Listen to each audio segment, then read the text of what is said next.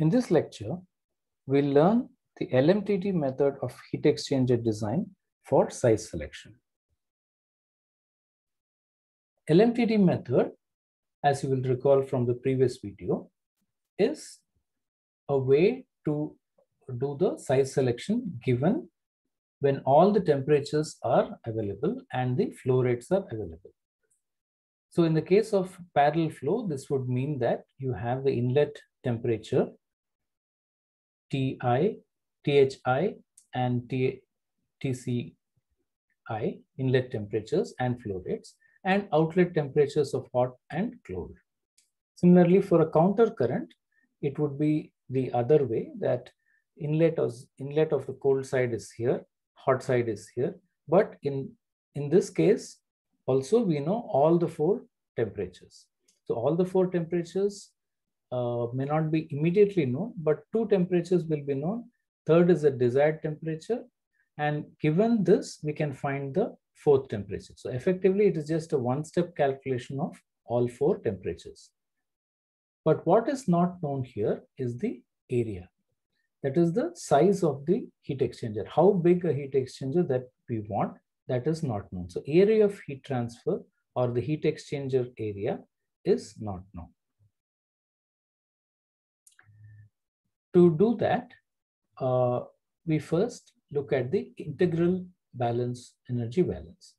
So the integral energy balance for the heat exchanger here is done in an ideal situation where this is the outer side and this is the inner side. So the fluid, hot fluid is going here and cold fluid is going here. And this is insulated from the surroundings. So insulated from the surrounding means we are neglecting any convective heat transfer outside or radiative heat transfer outside. And this side also, there are no further convective or radiative heat transfer. So these both are insulated. And the flow is unidirectional. It could be turbulent, but we are neglecting any axial conduction. So in all these cases, if you take a control volume for this entire shell side and another control volume for entire tube side or the cold side, we can write that heat coming in, heat going out from this, and heat THO is what it is, the temperature at which it is going out. So for this, you know that Q, which is coming out from here, is simply m dot Cp into THI minus THO. THI is higher than THO, so it is THI minus THO. And Q is the same Q which is leaving here, has to enter only here. It cannot go on that side because that side is insulated. So because of that, the same Q is m dot Cp of the cold fluid times TCO minus TCI, because cold side TC outlet is more higher than the inlet. So it is TCO minus TCI. So this is an overall integral energy balance over the entire hot fluid and entire cold fluid. And the way we have written this, it does not matter whether it is a parallel flow or a counter flow. This expression remains the same because the direction of heating and the direction of flow does not enter the overall energy balance. However, the direction of flow will enter when we do a differential energy balance. So here we are going to do a differential energy balance. So we'll recall the nature of temperature profile for parallel flow, where you have both the flows coming in the same direction. So cold fluid has an increased temperature from here to here. Hot fluid decreases from there to there. In the case of counter flow, hot fluid decreases, cold fluid increases, but cold fluid starts here and ends here. So in these derivations, we are going to use a term called as heat capacity rate, which is simply the product of mass flow rate and the specific heat. So m dot Cp is denoted by this symbol capital C. So just to make those simplifications of expressions.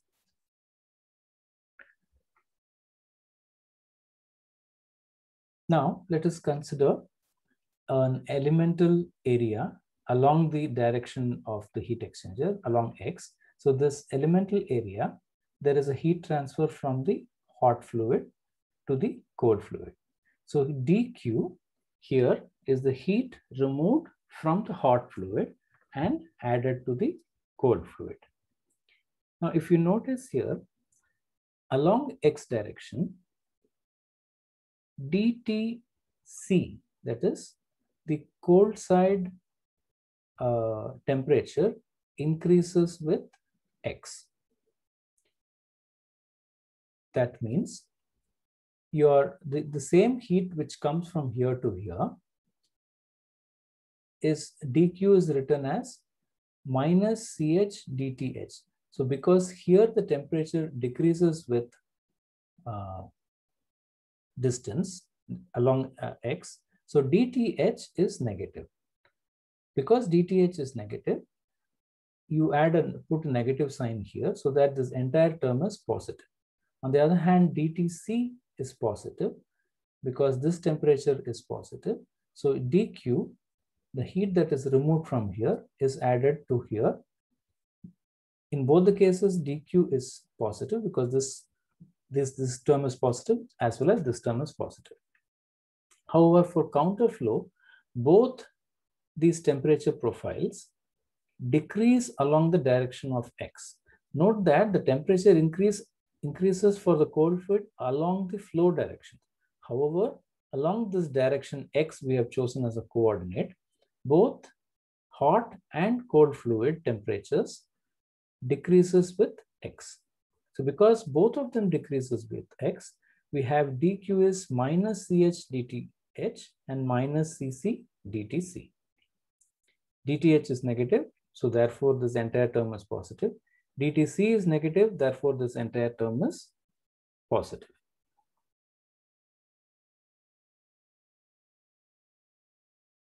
Now, the heat transfer between these both locations can also be written in terms of the overall heat transfer coefficient. So same dQ now heat transfer is transferred between two potentials. This potential of higher temperature and lower temperature, and there are different resistances here. We saw in the last video that there is a convective resistance, then there is fouling, then again conduction, then fouling, then again convective resistance. So all this resistance put together is your 1 by UA, or the conductance is UA.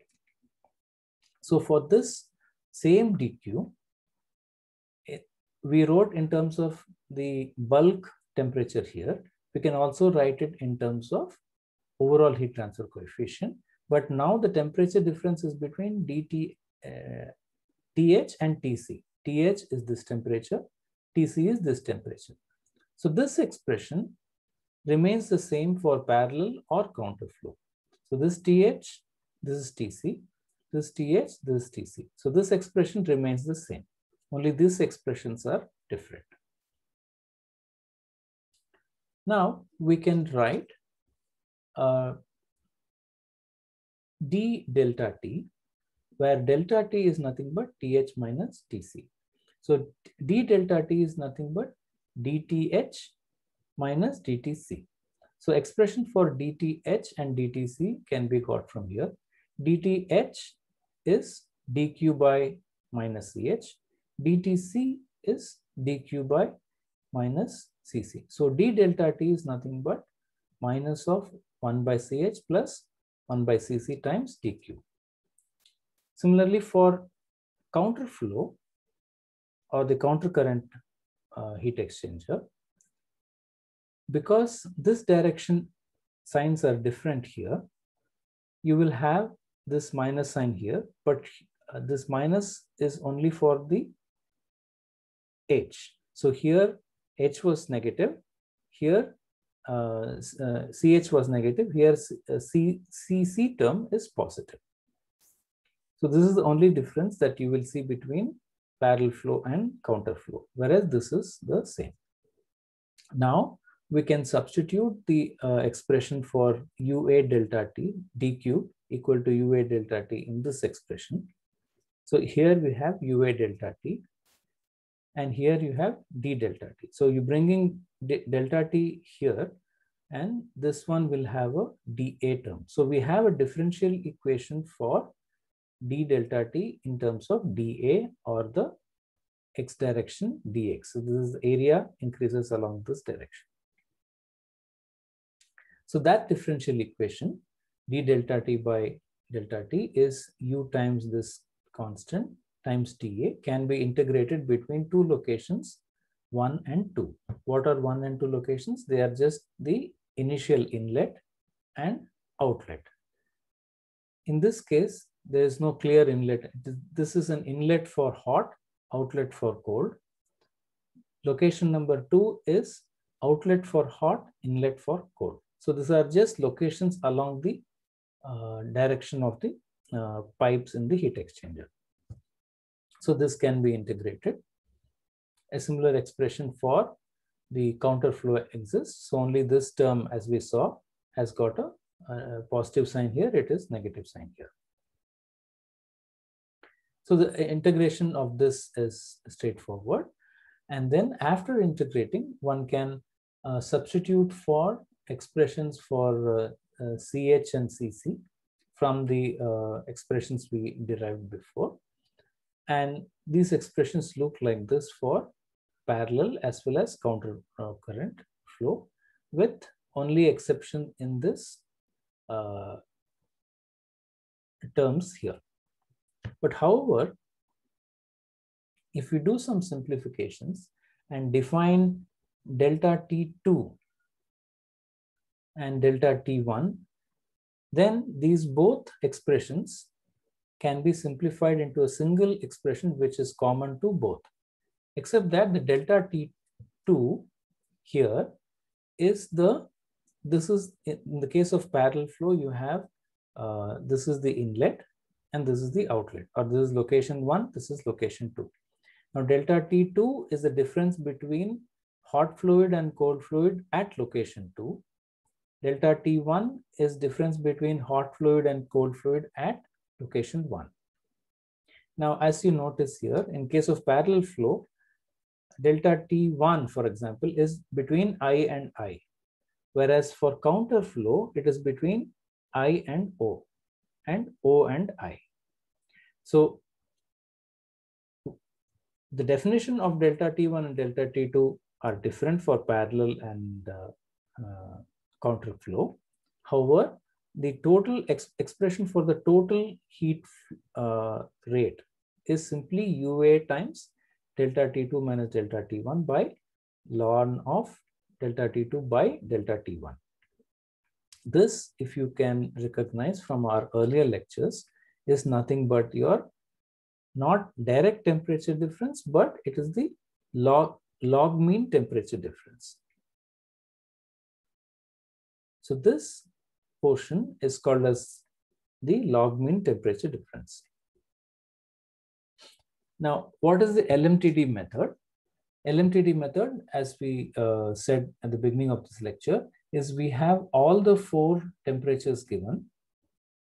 When all the 4 temperatures are given, then we can use this expression to find the total heat rate.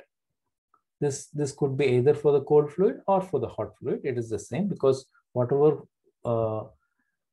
heat that is gained by the cold fluid is exactly equal to the heat lost by the hot fluid.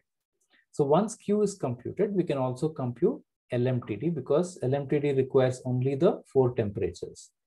So once Q and LMTD are computed, we can substitute in this expression to get our desired unknown, which is area.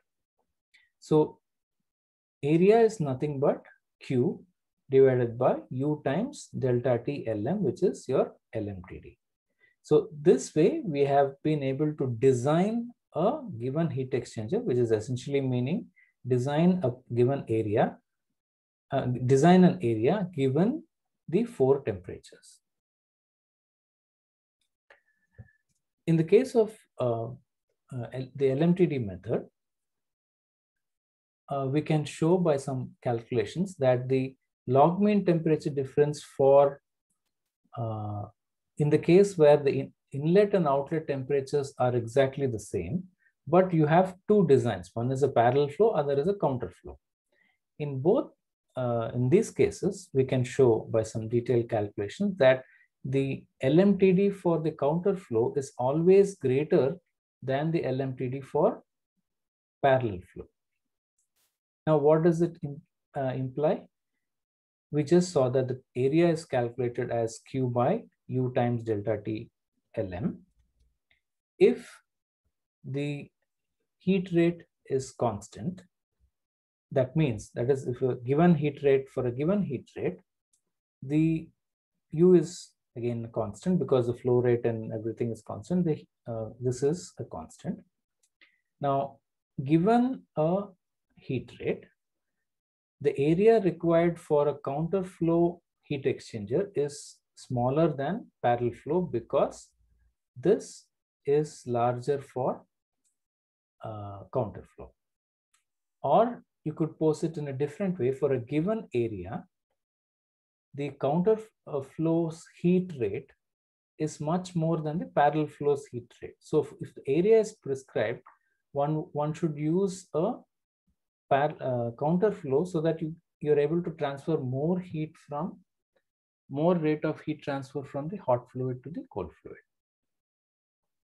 To summarize the LMTD method, it is mainly used for size selection of heat exchangers, or also called as a design of heat exchangers. We saw that the heat rate expression is same irrespective of the arrangement, parallel or counter flow. And when all four temperatures are given, the steps are to find the heat rate, then the LMTD, and from this, the area can be found out. Thank you.